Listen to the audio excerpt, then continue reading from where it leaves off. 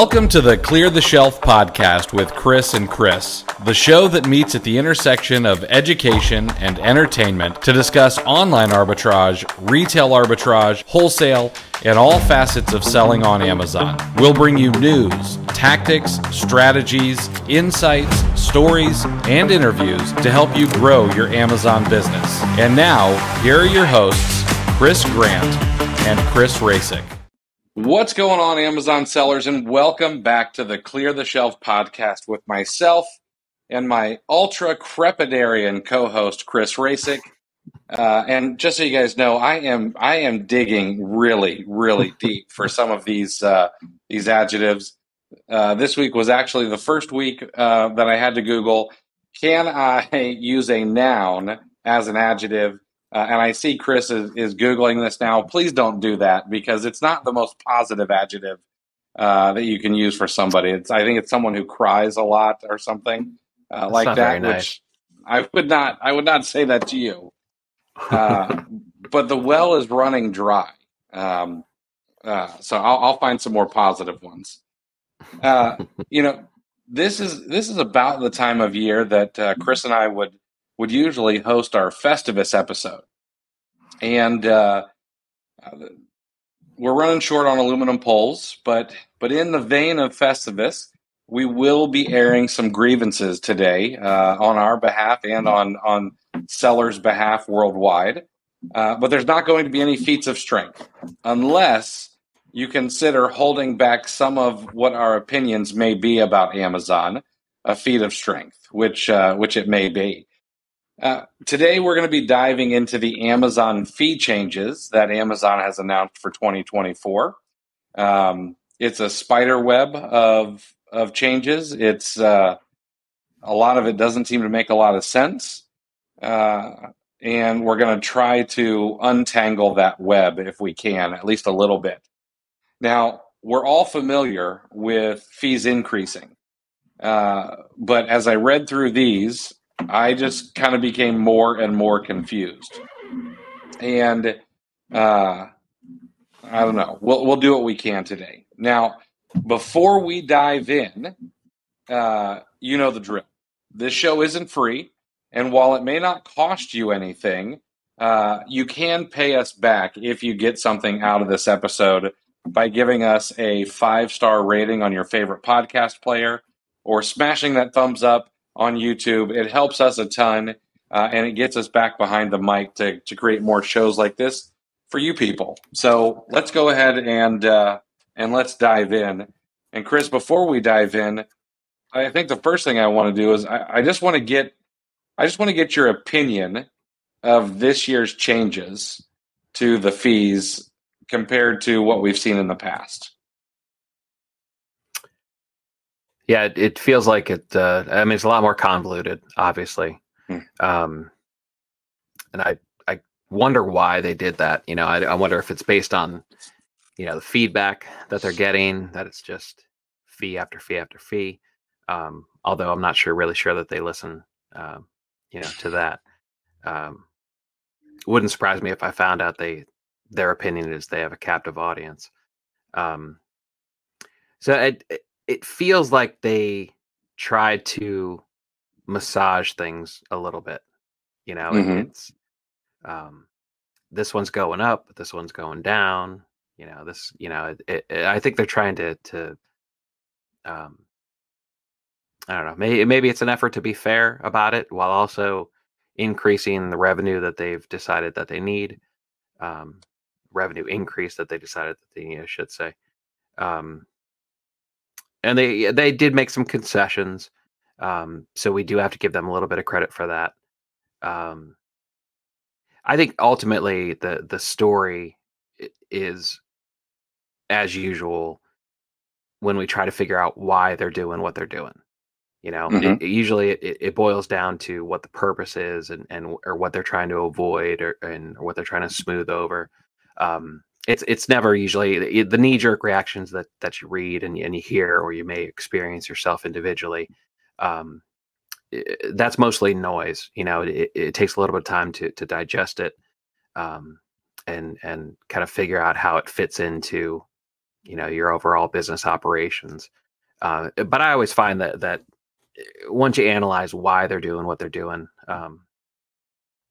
it'll make a little bit more sense. And I think, as with everything, new fees, they apply to everyone. We all have to deal with them. No one is exempt, except for some of them that you can get stuff waived, or there's a little bit of performance on an individual level that can ease the burdens. But for the most part, we all have to deal with this, so it's not an advantage to anyone else. And I think for the most part, with all the previous fee changes, it hasn't been as big a deal as it seems initially. And it's certainly not as big a deal as the knee-jerk reactions are. So lest we be accused of simping for Amazon, if you will, that is something I don't know, that's something I like to do, and something I appreciate about you is that, yes, we can be irritated, because these happen every year, incessantly. But on the other hand, we're willing to take the time and think about, okay, well, why is Amazon doing this? They've got a bunch of people with advanced degrees and MBAs and all of that, running around headquarters trying to figure this stuff out, who I would imagine maybe an order of magnitude smarter than I am. And we just gotta see where where are they trying to put the puck? And we've seen this happen over and over and over again. Amazon started with, well, we will take all of your inventory and we're just going to store it for you. And that's it. We're going to store it. We're going to ship it. Just leave it here. Let it collect dust. Leave it here for 5 years if you want. And then if it finally sells, great. And that changed. They no longer just wanted to be a storage facility for free. And they started with long-term storage fees, which are now called aged inventory surcharges, or whatever they call them now. And then they made it a little bit more painful because they wanted faster moving product. They wanted the product to be in and out. And we should probably touch on, well, why are they creating these convoluted fees? Well, I think I know why. And earlier this year, Amazon announced a flywheel approach to inventory distribution. So we've got to take several disparate things and kind of combine them together. So number one, Amazon this year will surpass both UPS and FedEx to be the largest deliverer of packages in the world. FedEx is at 3.9 billion, I think. UPS is at like 5.3 billion. And it's estimated that by the end of this month, December, that Amazon will have delivered 5.9 billion packages, which it's nuts. 10 years ago, they didn't even have their own delivery services. UPS has been around since they used horse and buggies to deliver packages, and FedEx has been around since the 80s. So that was incredible growth. But they need to make it cheaper. Logistics is the most expensive part of having a storefront that people shop from. You could say your product, but Amazon, they only sell 40% of products themselves, and an even smaller set of those are products that are private label. So their biggest expense is definitely not product cost. Their biggest expense is going to be getting it to the customer. So now, on top of wanting to keep clean warehouses, they want to make sure that inventory is distributed properly among those warehouses to get it to the customer as fast as possible and as cheaply as possible. And I think that in Q4, and this has always been the case, but I think this year it's gotten even a little bit more noticeable. Amazon's buy box algorithm has favored cheaper and faster to the customer over things like lowest price, which they want to be known as the lowest price. Obviously, as Amazon sellers, we know that's not the case. But what we do know is that I can get almost whatever I want in 2 days or less. Right. Both of my boys and my wife told me a couple of days ago, they're like, hey, we really want Stanley tumblers. And of course, I went to Amazon first, and I'm like, I am not buying these at this price from third party sellers. I'm sorry. I love you guys, but I'm not going to pay the markup when I know better. And so I went directly to Stanley. 2 out of the 3 tumblers have been delivered. The third one is still sitting in their warehouse and has not even been shipped yet. And they took like 6 days to get here in the first place. Uh, you know, I almost wish that I would have ordered from Amazon and paid the marked up price because I would have had all 3 of them by now, and I wouldn't have been hearing it from my youngest, who's the one that's missing. Uh, so that's the direction Amazon's going, and that's the why. Matter of fact, I came across a Jeff Bezos quote, which I thought was apropos to this situation. And Jeff Bezos says, I can't imagine that 10 years from now, our customers are going to say, I love Amazon, but if only they could deliver my products a little more slowly. And I think this is Amazon really trying to iterate on that one idea and the fact that, I mean, that's what customers want. They want convenience. They want the convenience of stopping at the Target on the way home from work, without having to actually do it, which means things need to be there as soon as you think about it rather than having to wait, a week. So, Yeah, we're certainly spoiled. oh, They've you're not changed kidding. the landscape. You order from someone else, and we know that we have to pay for convenience. So it's Mm-hmm. I've ordered some Christmas gifts from directly from some companies, and yeah, I mean you almost get offended. You almost get angry. Because it's like, what is taking so long? And then you kind of have to take a step back and say, all right, well, this maybe I'm the unreasonable one, and the shipping time is pretty standard. Absolutely. But yeah, but when they've set the bar, they change the landscape on us. So Yeah, I mean, seriously. I had something the other day that it was broken, and it's something that I absolutely needed, and I needed to get a replacement part. I wasn't going to order off Amazon because as an OA seller, I'm always able to find it cheaper, and so I had some really good coupon codes. I had some great cash back. I got a 30% discount on the products, but that was almost negated because I needed the items quickly, and it was either get their free shipping for 6 days or pay them an extra $20 and get the items in 2 days. right. And I did. I paid the $20 to get the items in 2 days. It made me feel a little bit better that I had the discount ahead of time. But in reality, uh, I just paid for prime shipping essentially.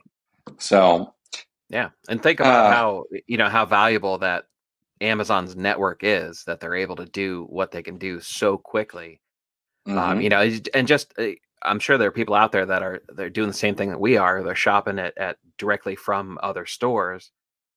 And some of these I ordered a candle for my wife. She doesn't listen, so I can safely say that. I ordered a candle, and I ordered it on, I want to say, December 7th. And so they start sending me, of course, they give you the options for expedited shipping and whatnot. And I forget what the business days, I want to say it was 5 to 8 business days with standard shipping, and Mhm. that was fine with me. So I placed the order, And then shortly after receiving the confirmation email that they received my order, they sent me another email that said, hey, they made it sound like an alert. I'm kind of, this is kind of shady if they're doing what I think they're doing. So they sent me an alert and they said, hey, there's an important issue regarding your order. So it got my attention right away. And they said, we don't know if this is going to be able to be delivered before Christmas. So you have the option to upgrade your shipping for $4.99 to ensure that it's delivered by, and I forget whatever date, they said we'll make sure it's there. So they tried to upsell me shipping after the fact. And the item was delivered on December 10th after I declined, anyway. So now that's a bit of an upsell. They're trying to supersize, try to get the supersize charge out of you, which I don't appreciate from that company. However, other companies do it because they really don't have any idea. It's it's a very fluid, and maybe they're maybe it's a little bit of fear from the supply chain issues that we've experienced over the last few years. That they're not sure, or they're prepping for something unexpected, to delay their delivery system. But look at that, shop around and look at some of these shipping times and the ranges that they allow for themselves to get it to you, and compare that to what Amazon can do, within 2 days with your Prime membership. It's really incredible if you think about it, that Amazon has built this logistics network that they have, and it's certainly expensive. So, this isn't vindictive on Amazon's part, trying to milk more money out of us. There's a reason behind it, and they've clearly said that they're still trying to reduce the amount of time that it takes for packages to reach their customers. Exactly. Yeah, which I mean, honestly, and I know this is going to be the part where people are like, oh, well, you guys just forgive Amazon for everything. Uh, but the thing is we can get upset by this, or we can realize that if Amazon was not doing this, the opportunity either would not be there for Amazon sellers, or it would not be nearly as big. It would just be another eBay. I mean, Right. if we take it out to its logical, end point, that's what it would be. It either would not be there, and Amazon would just be a first party company, and they would be, I don't know, they'd be jet.com, but still around, or it would just be another eBay, and it would not, and Walmart would be the one who was massive. But the fact that, a couple million sellers can make some extra money, or even, full-time income, or even hundreds of millions of dollars every year on the platform, it really is because of this speed of shipping. I think more than anything else, probably even more than the selection.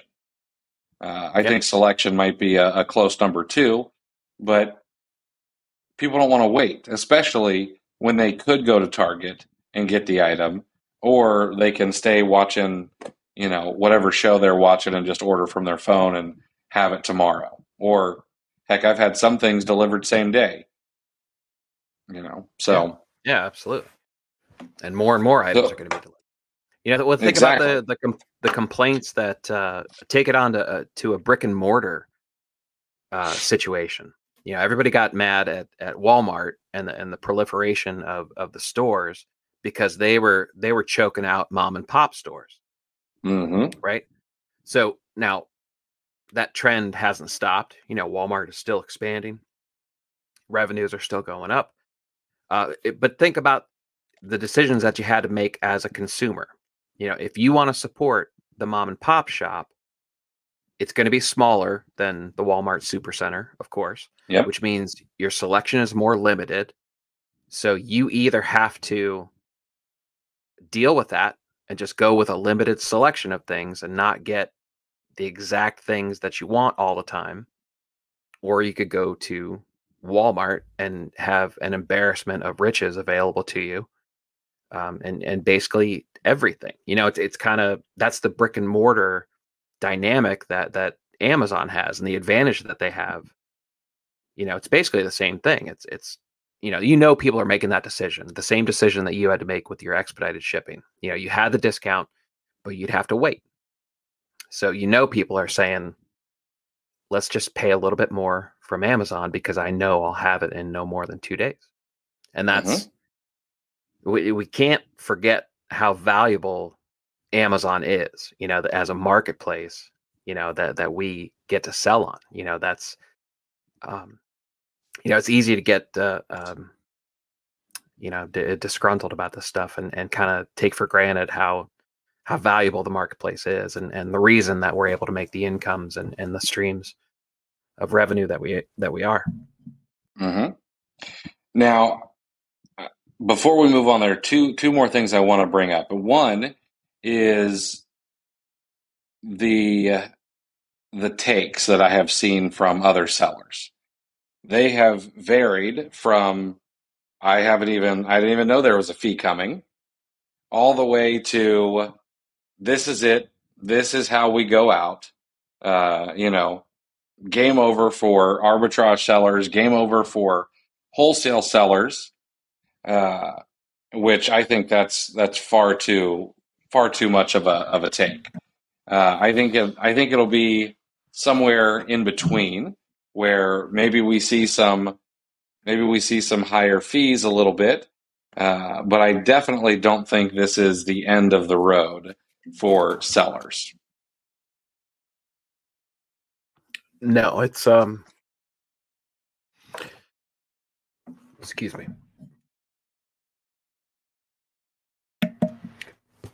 Now, third-party sellers make up too much of the catalog.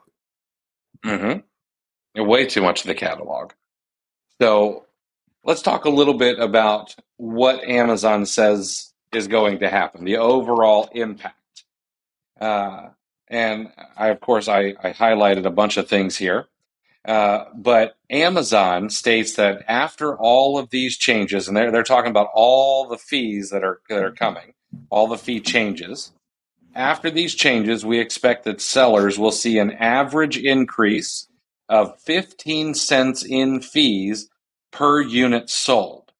So that's going to, of course, take into account, or what they're expecting to take into account are the increased fees for low inventory level fees, any aged inventory storage fee changes, monthly inventory storage fee changes, fulfillment changes, and inbound placement service fees. Okay, so it takes all of these kind of convoluted fees and tries to put it into a neat little number and tie a little bow on this for you.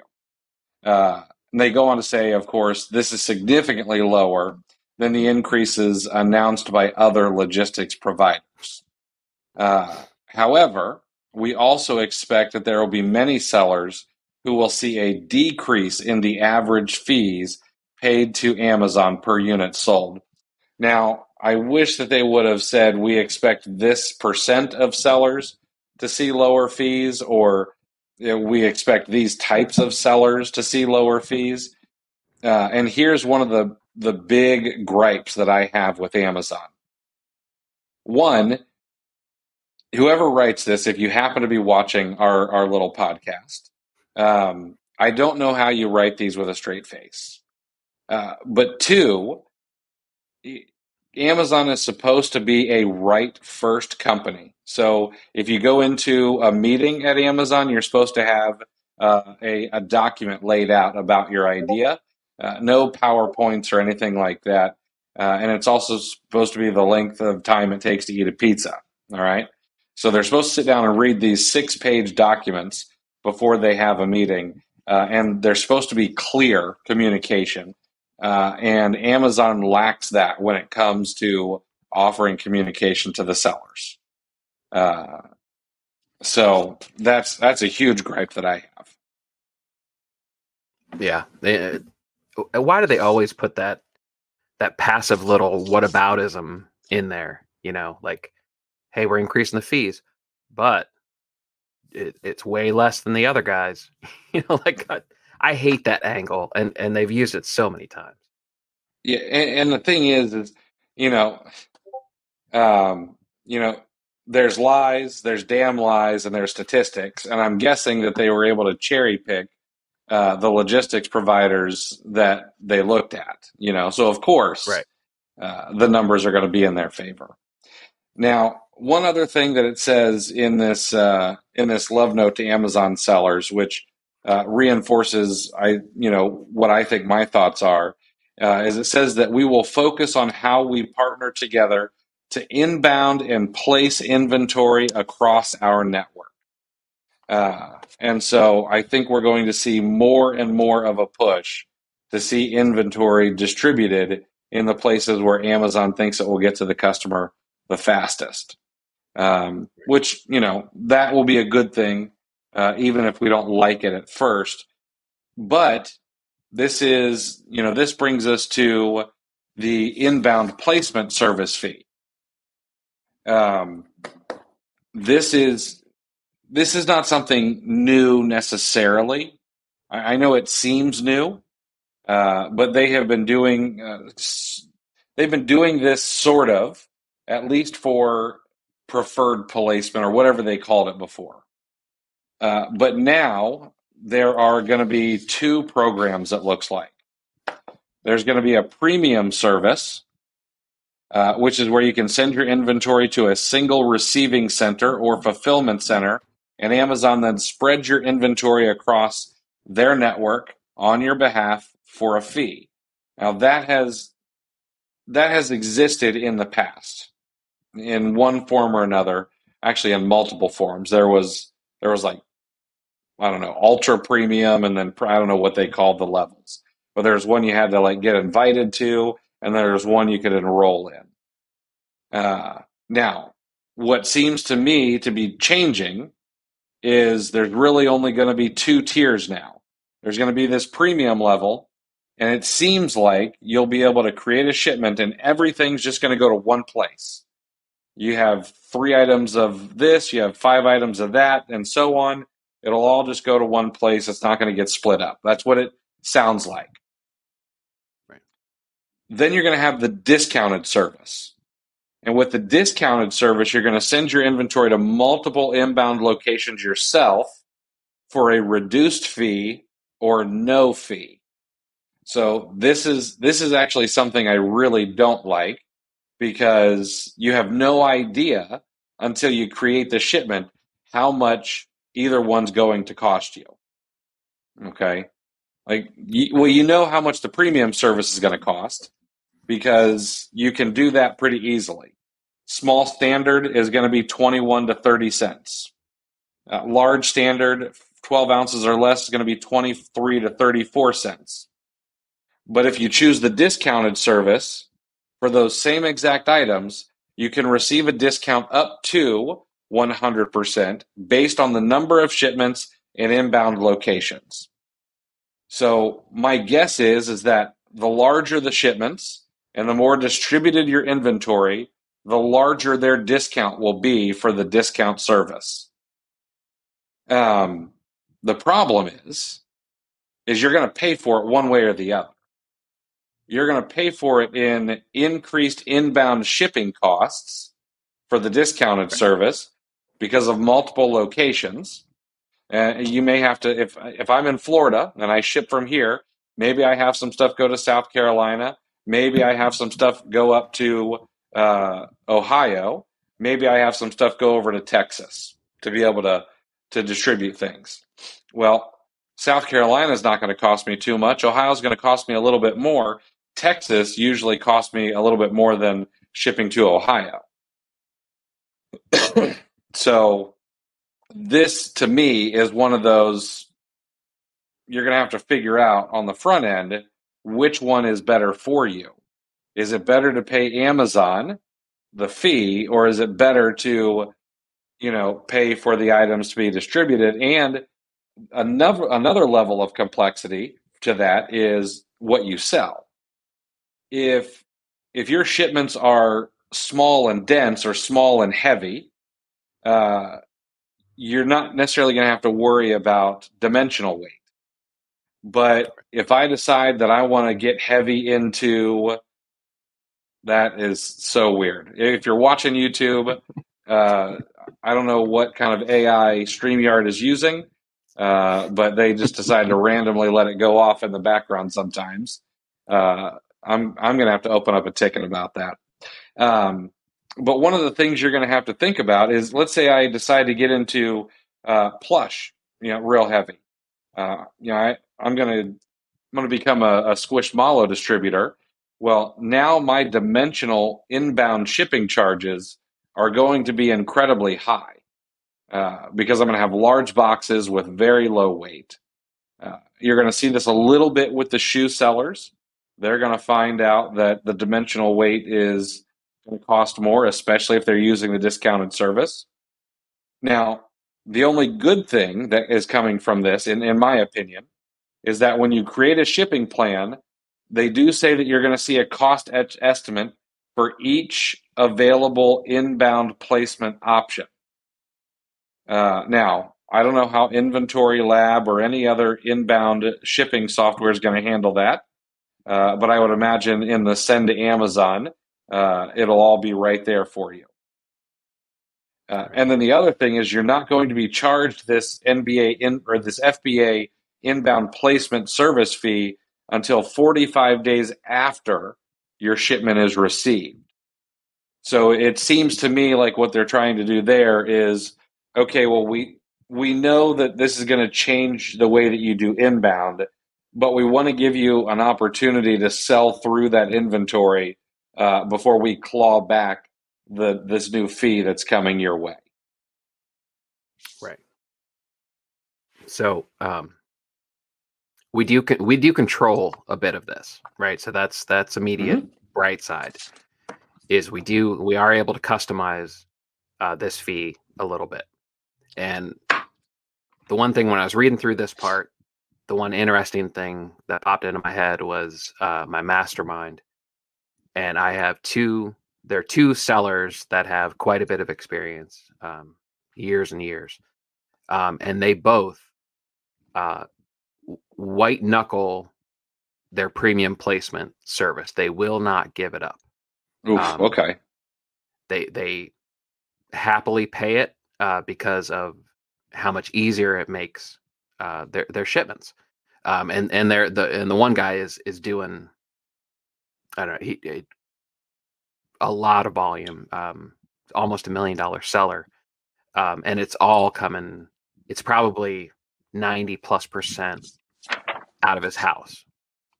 He's actually, I think it's 100% out of his house. So wow. Paying the premium placement, and it makes a lot of sense when you talk to him, because he's able to, buy his inventory. He brings it into the house, and it's all going to the one fulfillment center. He knows that for sure. So right off the jump, he can grab whatever box that he wants, whatever he thinks is appropriate, and he's got it down, what sizes are likely going to fit or whatever. But you tape up the box, you open it up, you start filling it, you stop at whatever weight, you move on to the next box. And it's simply just a quick process like that. You don't have to think about cutting boxes down. You can just stop it and move to the next one, because it's all getting lumped in and going to the same place. And even though in both of these sellers, extensively, we've talked about it, they've had major issues with the fulfillment center that they got assigned to them. And we're talking like 20+ days for the fulfillment center to actually get their products into receiving, if they claim that they received them at all. There's missing shipment issues and stuff, right? So even through all these headaches, they will not. They're so reluctant to give up the premium placement, because whether they're grandfathered in or whatever the old policy was, if they give it up, they can't go back. So they have hung on for dear life. And now everyone's going to get this honestly, what seems like a fairly good rate. It's a table depending on size of items, but there was a time when I was paying extra for everything to go to one place because the convenience and the time saved is massive. So I guess, Chris, what's your overall feeling on kind of this inbound placement service fee, or have you thought about, I guess, what you'll be doing? Um, I I think we need to see it in action on this one. Um, and it kind of sounds like a cop out, but I think we need to determine just how valuable the premium service will be. Because Hmm. if it's the type of thing where it stays to how it is now, because when I do my shipments, most of the time, the vast majority of the time, it's going to go to 3, sometimes a 4th fulfillment center. If it stays that way and that's what the discounted service is, I'm okay with that. I can kind of make a decision um, from there, and that has value. However, if it changes and now the discounted service is making me send it to 7 or 8 different fulfillment centers, that changes the value of the premium service for me. Hmm. So I think we need to see what happens once this is in action, to actually determine the value and kind of assess it from there. I Yeah, do like that it's customizable for us, so we can control it. yeah, You can get in absolutely. if you're in a groove or something like that. I could easily see scenarios where the premium service is worth it. Because you can just Hmm. churn stuff out and you're being incredibly consistent. And if FC transfers never bothered you much in the first place, like maybe that was kind of like the training program for what the premium service is going to be. But if you're so consistent that FC transfer doesn't bother you and you're just constantly just keeping your flow of inventory going in, it may not bother you, and you can make Yeah, it up in volume. yeah, that would be. I mean, it would be interesting to see how this plays out, uh, especially for, I think, some larger sellers. I don't know. I I'd want to kind of. I just want to take the temperature of a lot of people, and which I would imagine we're going to get some. We're probably going to get a lot of opinions on social media once it kicks in anyway. Uh, Sure. and I don't know. If Amazon could figure out the inbound logistics like they are the outbound, it would, to me, it would be worth paying the fee almost no matter every time, you know. Right. Uh, and if you're using a prep center, it'll probably make them a heck of a lot happier too, because they've just got to fill up the boxes to 48 pounds and that's it. Uh, Yep. so yeah, it'll be interesting to see how that works out. I'm hoping for good things, but I'm not going to hold my breath. Right. Fulfillment fee changes is the next thing coming along, and uh, I think this has some good and some bad. So starting on this one starts on February 5th, and I don't know why Amazon is staggering all these changes. They ought to just shock us, on one day. Right. But they're Right. staggering these out. So on February 5th, uh, fulfillment fee changes are coming into effect. The small standard size tier is now going to be measured at intervals of 2 ounces, and the large standard size tier from 1 pound to 20 pounds will be measured at an interval of 4 ounces. It wasn't quite that granular before. Uh, However, what I did read, and sorry, my notes are large on this particular one. Fulfillment fees for apparel are, let's see, they're going to introduce large, bulky, and extra large size tiers where those did not exist before. They are going to reduce some of the fees for clothing under certain prices. So that's a positive, and I mean, that's obviously due to the rise of Sheen and Temu. I don't even know. I've never been on Right. either one of those websites, um, but so that's a positive. And these fulfillment fees are coming down a bit. So let me find my size tiers here. Let's see where it's at. So actually, let me ask you this. On average, what do you think the average size of what you sell is? Or can you even do that with the cross section of things that you sell?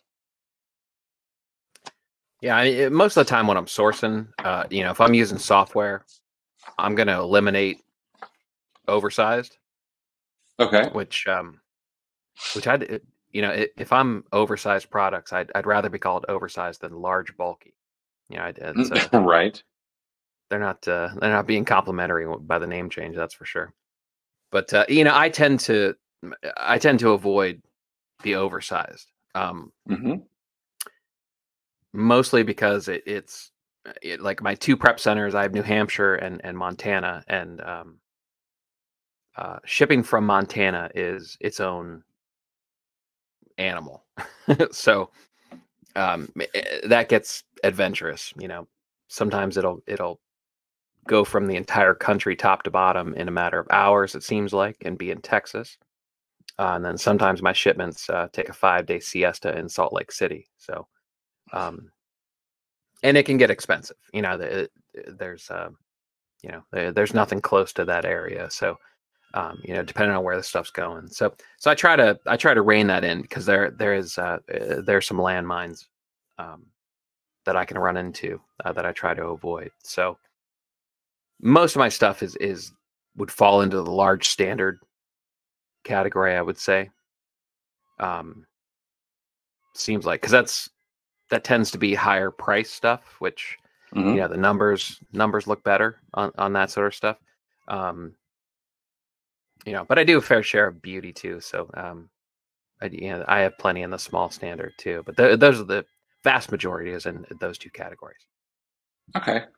So I'm going to stick with the small standard because we don't have time to go through every single change here.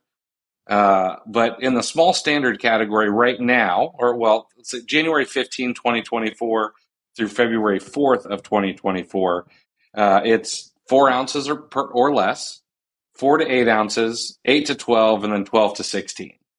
And we'll just stick with the 4 ounces or less here. It's $4.19 is what your fulfillment fee is. $4.19 for something that's under 4 ounces. I like selling beauty products. A ton of beauty is under 4 ounces. $4.19 is what I'm going to see a ton of. Now, if it's 2 ounces or less come February 5th through April 14th, that price is going to stay the same at $4.19. But if it's 2 to 4 ounces, it's going to go to $4.25. Now, this is just from February 5 to April the 14th. Okay. On April the 15th, 2 ounces or less is going to now be 403. So that's going to drop whatever that is. We don't do public math here. 2 to 4 ounces is going to go from 425 down to 409. So both of those fulfillment fees will be less than what they were in the beginning of the year at 419. So that's a positive, in my opinion. Mm-hmm. A little more granular, a little more fees that calculators like RevSeller, SellerAmp, Scoutify, ScanPower are going to have to figure out. But it's coming down. And here's where I have a little bit of a gripe with Amazon sellers. I've not seen one person say, oh, hey, here's a positive change that's happening in 2024. This is positive, you know. It's going to get negated by some of the other things, but we can find a silver lining every now and again. Yeah. Well, how important does higher end beauty become now? Oh, absolutely. Yeah.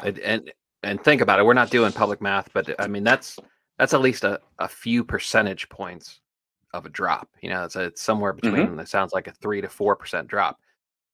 And think about think about how you look for cash back and whatnot. We're grinding for every percentage point that we can get. So that's not insignificant. No, not at all. And there's some Now, really nice selling prices on beauty products. 4 ounces and there under. are.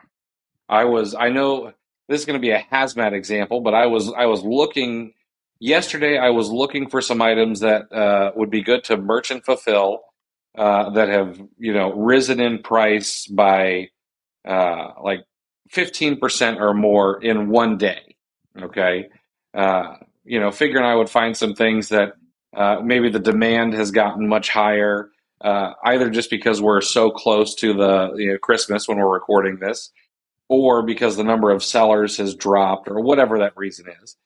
And a lot of the things in that area were beauty products. They were perfumes, which made tons of sense to me because it's almost husband Christmas shopping season. It's getting Uh, close. it's getting real close.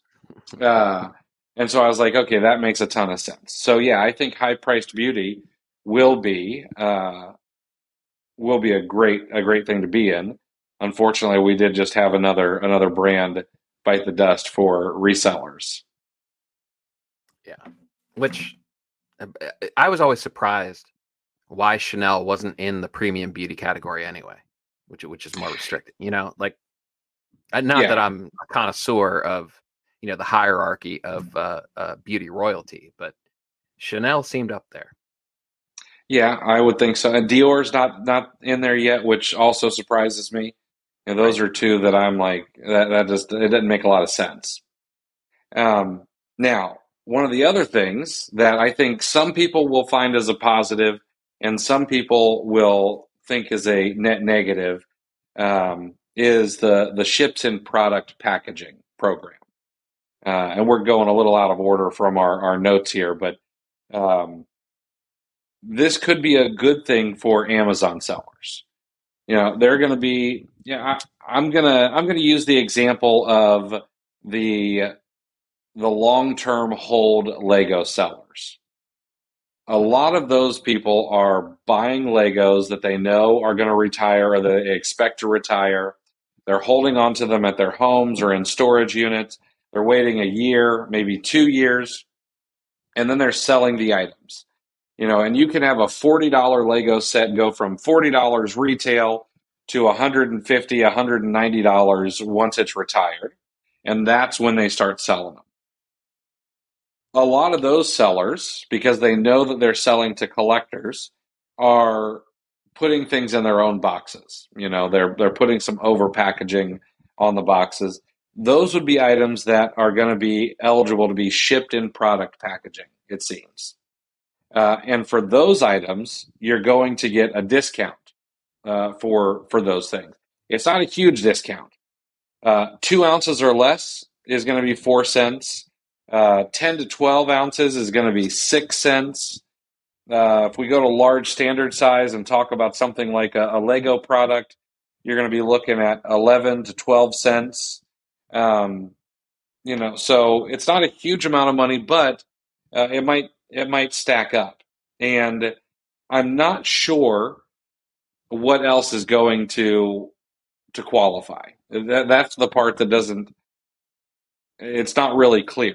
Like, for example, if I if I polybag a supplement, can they ship it that way, or can they, is it going to count if it ships in a poly mailer from Amazon?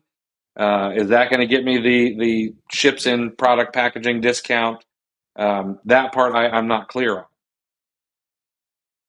If that's the case, though, for some sellers, this could end up being a lot of savings, especially if they're high volume sellers and they don't have to put their own over packaging on their products. Yeah, yeah, definitely. This is another one where clarification will definitely help. Um, my, I went negative. My first reaction, because I worry about the returns. I Yes. think it's going to increase the amount of unsellable returns. I would imagine you're probably right. I It's not like UPS and USPS are known to handle things with care, whether you put the sticker on there or not. So I can definitely see that if something is not getting put into a box, it's going to get damaged, especially things with pumps, lotions, some shampoos, cleaning products, etc. I mean, they're all going to get busted unless you start making sure that they go out in a box or something like that. Yeah. Yeah, I don't know. I think I this think we're could be about to see it. good. Sorry, go ahead. No, I think there's going to be a lot of good and bad with this. Yeah, I agree. I think we're going to see a whole lot more eBay listings with those little odd squares cut out of the cardboard boxes. Yeah. All right. We've just got two more. I know this is probably a little dry of an episode, but I don't know. I haven't really seen anybody try to go through every single one of these to help people understand. So I think we're doing a public service here, Chris. And it makes our other episodes look all the more exciting. Right. Now, the next one is monthly inventory storage fee and aged inventory surcharge changes. This one was good news, in my opinion, although this is not really a fee that I think too many people even pay very close attention to. Because if your inventory is moving at a good enough pace, this really has never been that much money, in my opinion. Right. I'm sure that this will be more helpful to private label sellers, maybe wholesale sellers who are keeping 45 or 90 days worth of inventory at Amazon. But I don't know. My inventory storage fees are normally around the 1% to 2% tops. I don't know if you ever pay attention to that metric at where you're at. Not really. It's not anything that bothers me. I mean, I'll take a look at the number and the charges. I've just kind of become so tuned to kind of 60 to 90, just getting a mind shift as far as inventory. I've kind of I've tried to dial it in more, as far as sell through and kind of turn over that inventory. So I like to if I'm doing a good job at that part of it, I don't really have to pay attention to this part. Yeah. That's how I look at it. Yeah, I would agree with you there. But starting April 1st, off-peak monthly inventory storage fees, which is January through September, are going to be reduced 9 cents per cubic foot for standard size products. There's not going to be any change to off-peak monthly inventory storage fees for large, bulky, or big boned items, and or extra large. Those are not going to change. So essentially, what you're going to see is prior to April 1, 2024, 87 cents per cubic foot for standard size. And after April 1, it's going to be 78 cents per cubic foot. Zero change to peak storage charges. So going to stay right at the $2.40 per cubic foot. I don't know. To me, it's not. I don't know. This is nice. It's nice to see a fee come down, but I really don't think that this is going to move the needle for very many people one way or the other. Yeah, maybe some of the massive sellers are going to see something that is recognizable in the form of a few more dollars every pay period. But I think for most people, it's going to be they don't really care. Yeah. I think what's most likely to happen is we're going to forget about this, like the specifics of it. So when the peak fee gets announced, it's going to be that much higher of a percentage of what we're used to. So I think Right. we'll freak out about it all over again down the road. Oh, absolutely. Oh, the aged inventory surcharge changes. This is one that I thought was interesting. They're going to start, let's see, inventory that is between 271 to 365 days is going to increase. But surcharges will remain unchanged for inventory stored between 181 to 270 and inventory stored 365 days or more. Honestly, I don't know why anybody is paying aged inventory storage fees. So again, I don't know that this is really something that's going to move the needle. We date our inventory, we don't marry it, and it should be out of there by the time those kind of fees come into play, in my opinion. Yeah, I can't imagine this is a huge income generator for them. But I mean, if you're getting to the point where your inventory has been sitting there for 9 months, unless that's a part of your business model, which I'm not familiar with, and if that's the case, I apologize for the pain you're going through. But really, I don't see a difference between day 271 and day 365.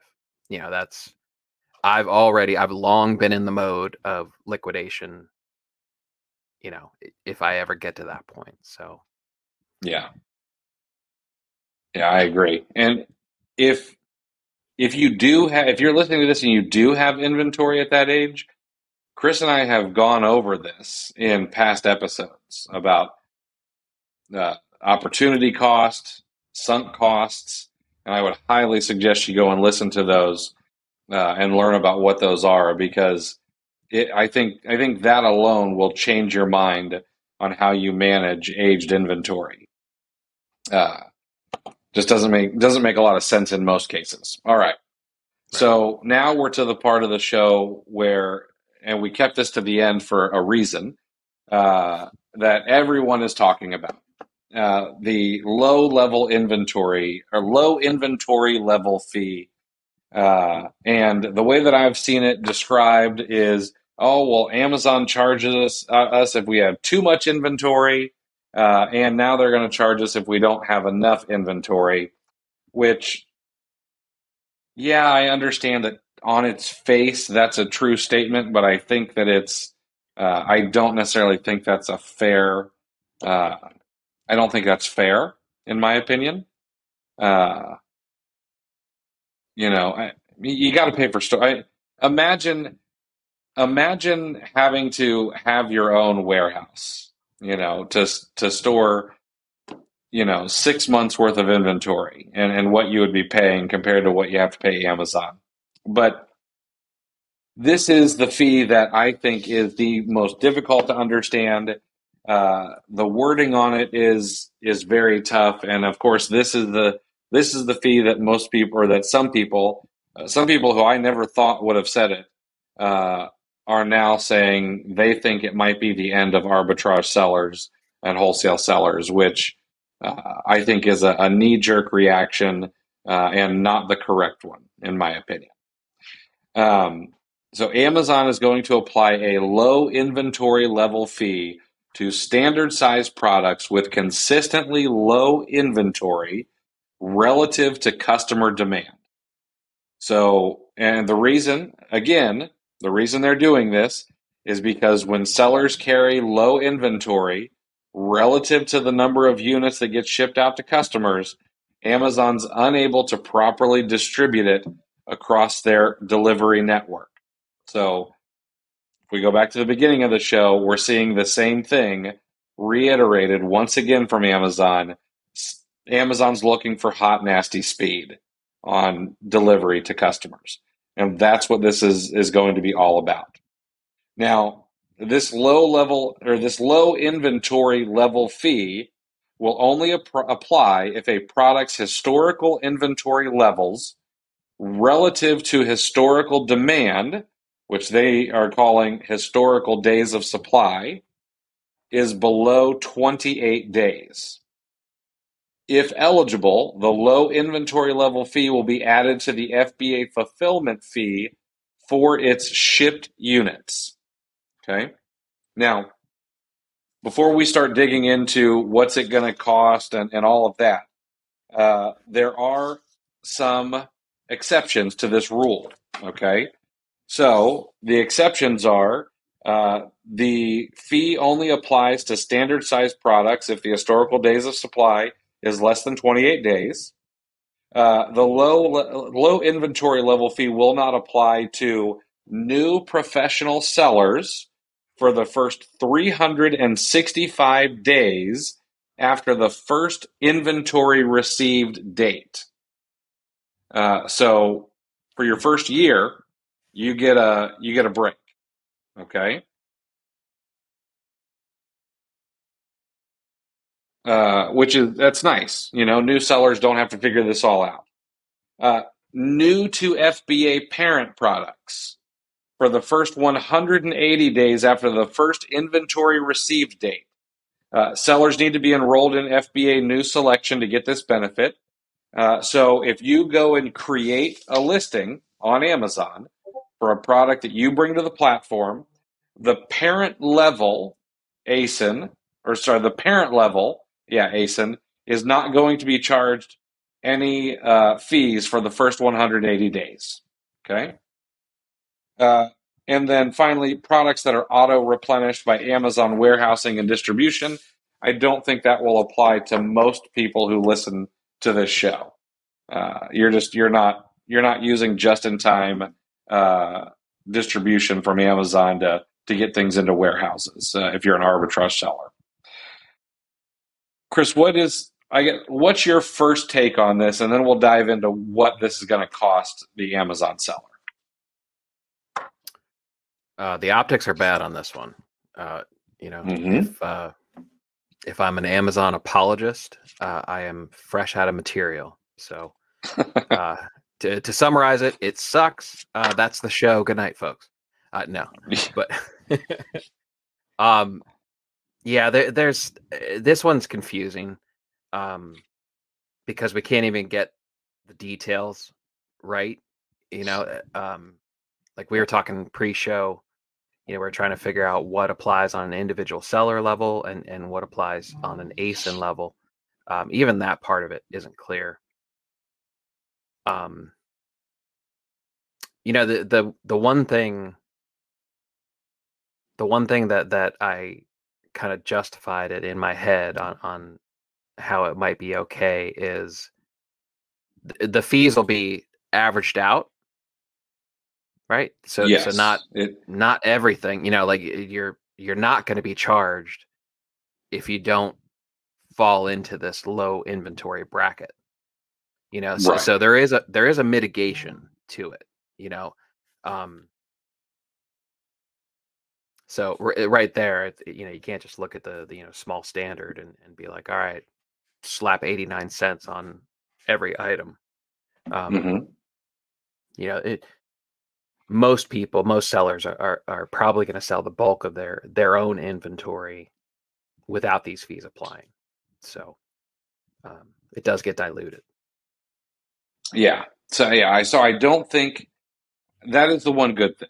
But you're 100% right. This looks horrible. It makes. I mean, this reads like rocket surgery. I cannot make heads or tails of it. We're going to apply this low inventory level fee when sellers carry low inventory relative to shipped units. Words are important. And so when I read when sellers carry low inventory relative to shipped units, I'm thinking, okay, this is going to be at the ASIN level. If Amazon tells me that historically these items are in stock, from 15 sellers on average, and there's enough stock to take care of the next 45 days, then I shouldn't have to worry about it.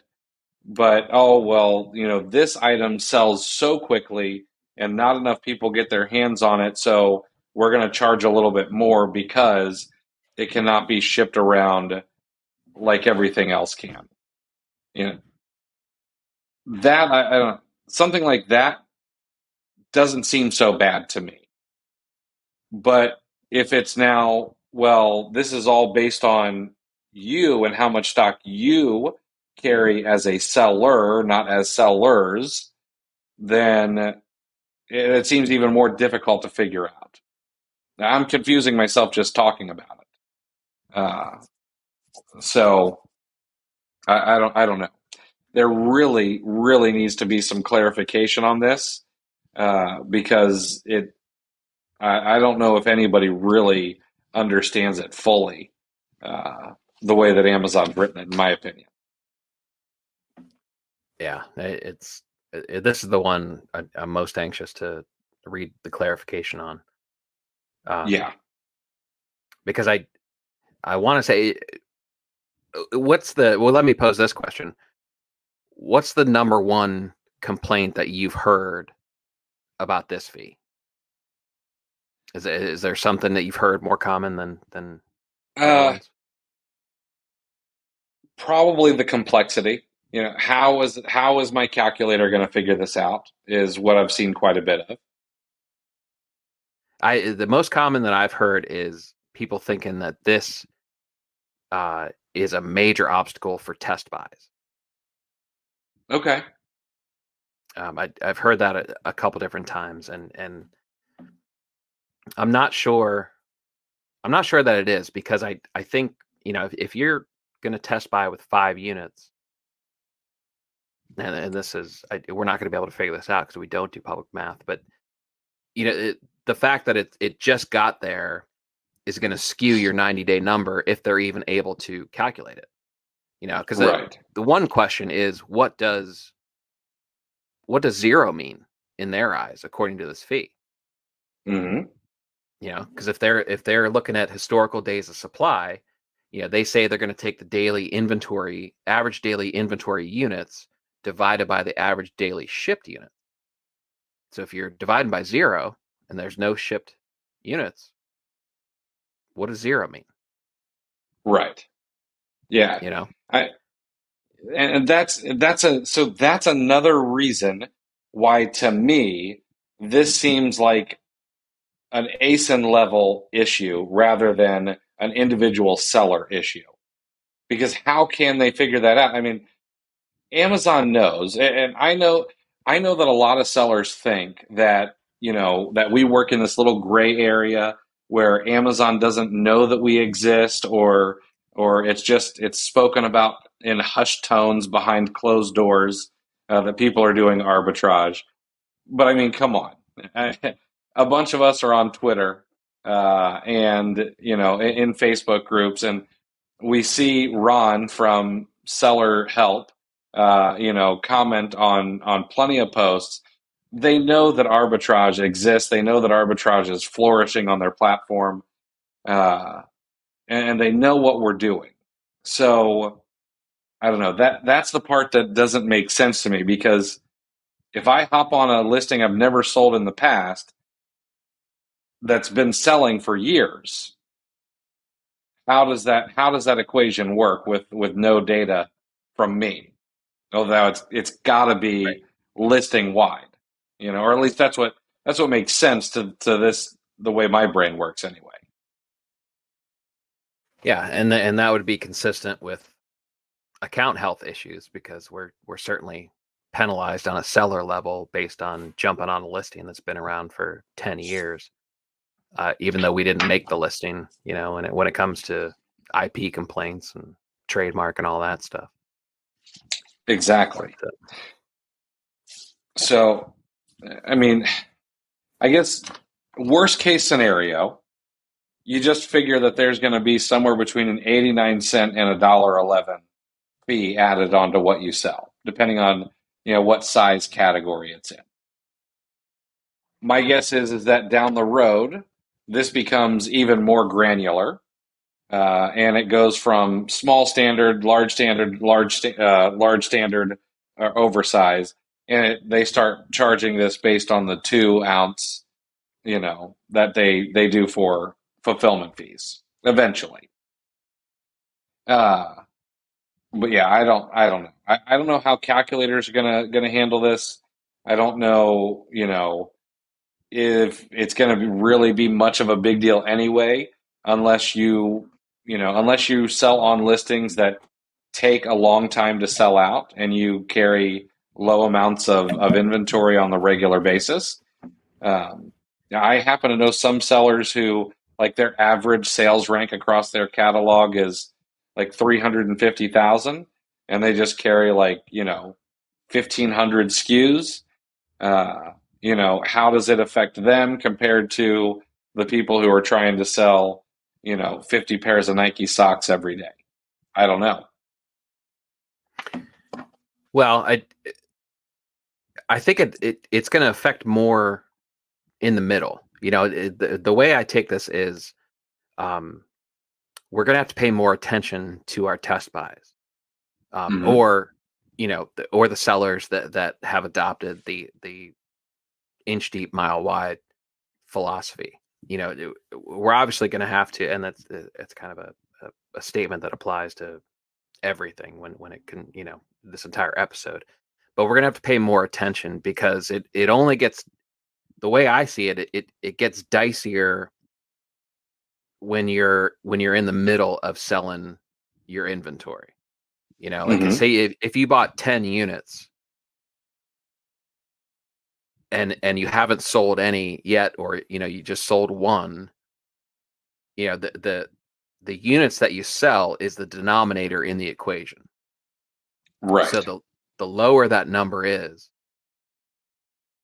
the higher your days of supply, according to Amazon, is going to be, right? Hmm. So if you sent in 10 and you only sold one, logic tells you that you've got plenty of days of supply, right? Because you've only had one. It's only once that bottom number starts getting bigger, and now if you sell through 5 of your 10, now you've got to decide. I think there's going to be a tipping point that sellers are going to have to determine.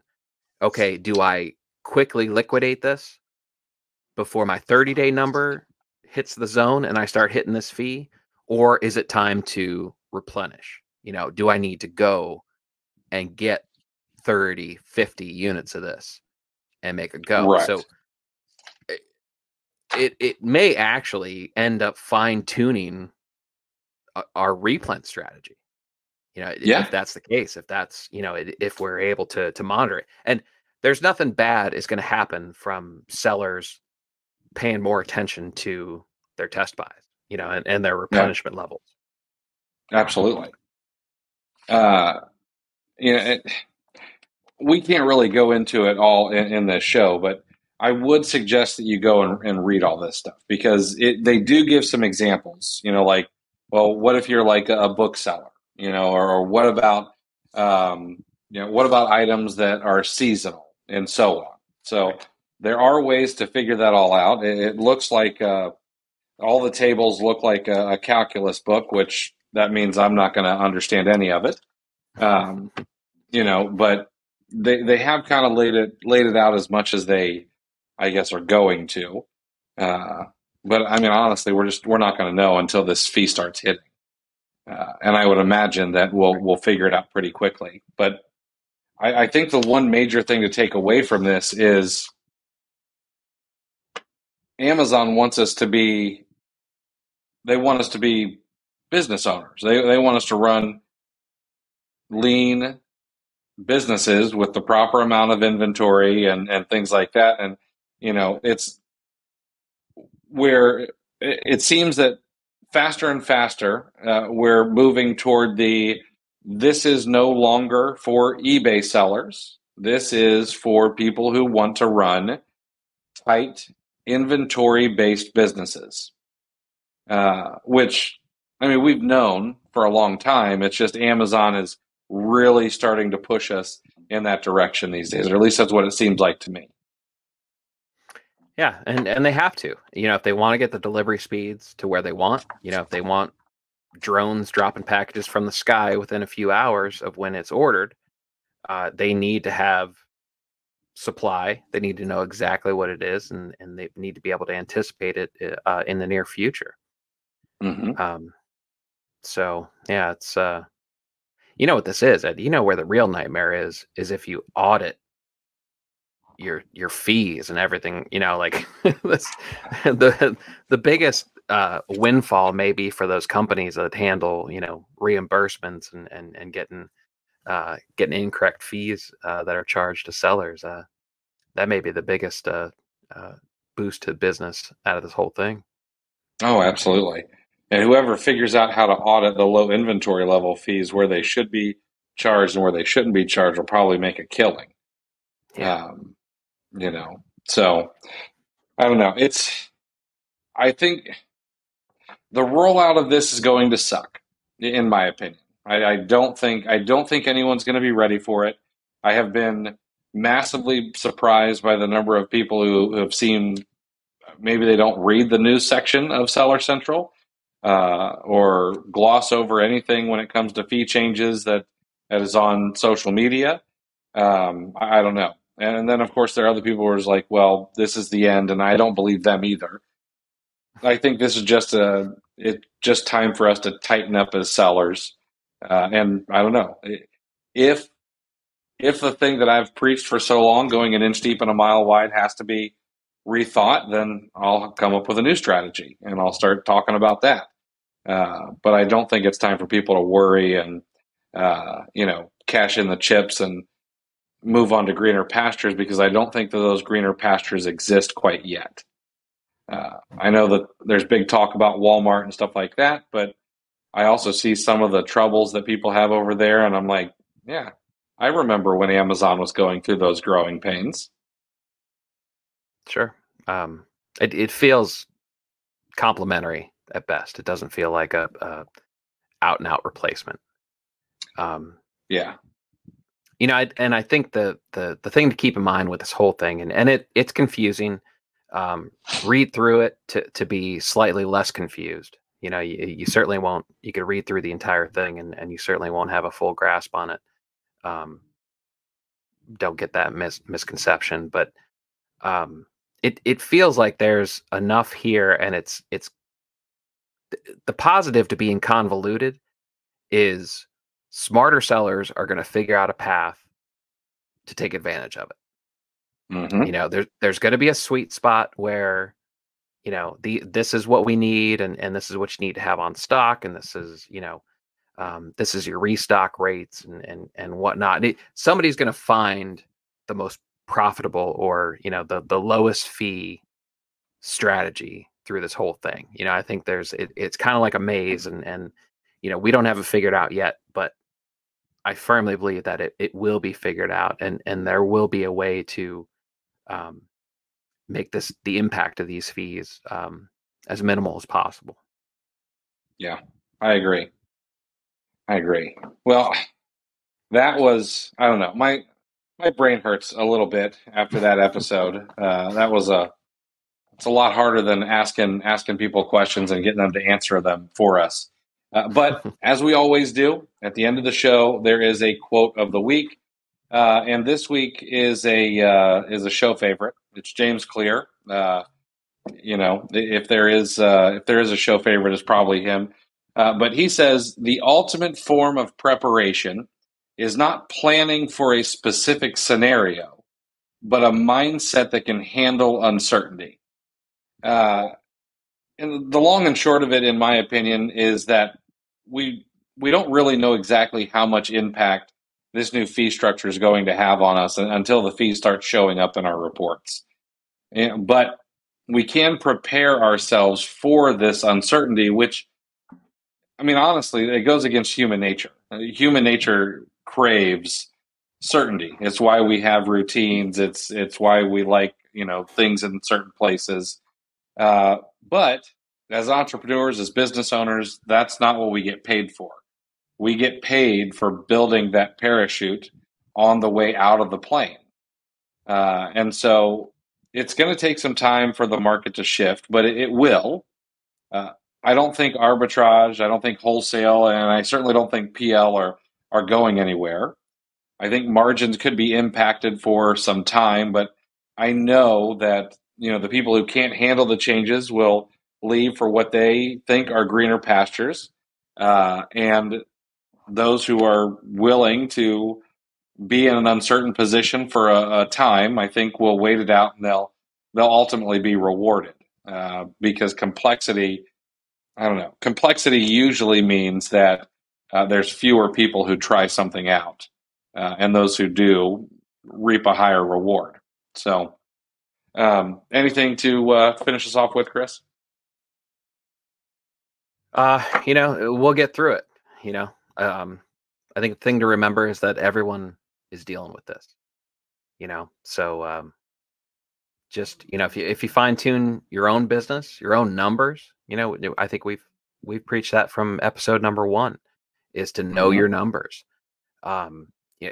Good products, that's good profit, good ROI, and good velocity will overcome all this. So just get her. The answer is always get better at sourcing. Like that's never Right. a bad strategy. And it'll be all right. Just let the knee-jerk reactions and the sky's falling reactions kind of let them get that out of their system, and it'll be all right. Yeah, I agree. All right. That's the show. We will see you guys again next week. Thanks for listening to Clear the Shelf with Chris and Chris. If you enjoyed this episode, please take a screenshot on your phone and share to Facebook, Instagram, or your favorite FBA group, and be sure to tag me and let me know why you liked it and what you'd like to hear more from us in the future. Also, I'd like to give you some free gifts for listening. Head over to rabbittrailchallenge.com and repricerchallenge.com for some free courses to further your business. Thanks for listening.